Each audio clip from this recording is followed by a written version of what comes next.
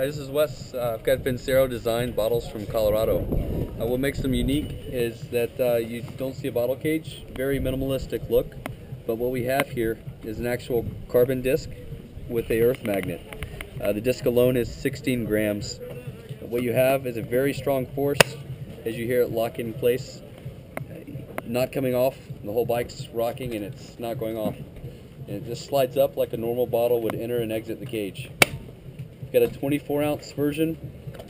You've got a pressure valve in the cap, so you can suck on it to get the water out. Otherwise, pressure only. Very tight, no drip container. You've got a 20-ounce version, retails at $9, and a 24-ounce bottle version that retails at $10.